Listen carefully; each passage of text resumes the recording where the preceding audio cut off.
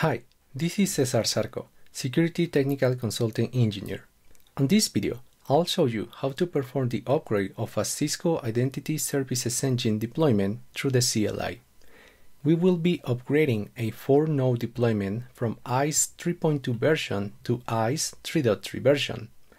This video assumes you have configured a repository on the ISE deployment in where you have allocated the upgrade bundle file and that you have validated that all your software is working stable by running the health checks from ISE GUI.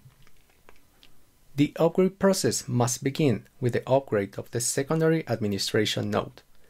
Open the CLI of this node and use the command application upgrade cleanup. You will receive an output reporting either cleanup not required or cleanup successful. Then proceed by using the command application upgrade prepare along with the upgrade bundle file and repository name. This command will download the upgrade bundle file to the node, unbind it, and verify the signature for it.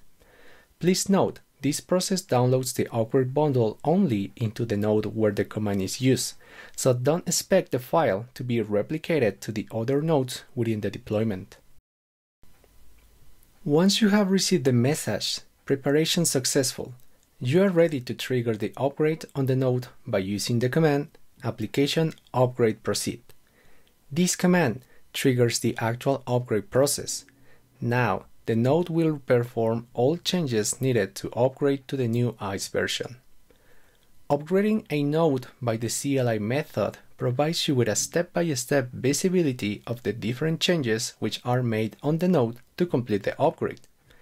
Bear in mind, the estimated time for the upgrade process on admin monitoring nodes is up to 4 hours, and estimated time for the upgrade process on PSN nodes is up to 2 hours.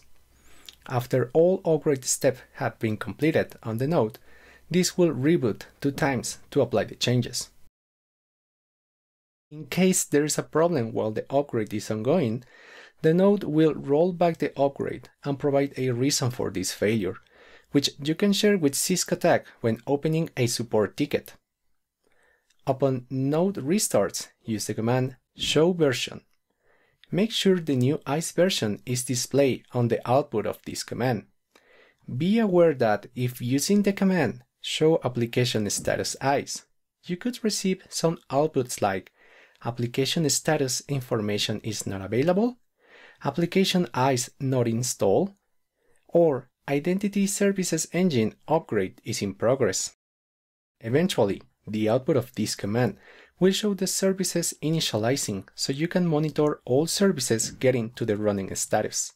When the secondary administration node has got all its services to the running status, you may start the upgrade process on the PSN nodes, either one at a time or all of them simultaneously. This will depend on the feasible downtime you can have during the maintenance window. Commands to upgrade the PSN nodes are exactly the same ones which were used with the secondary administration node.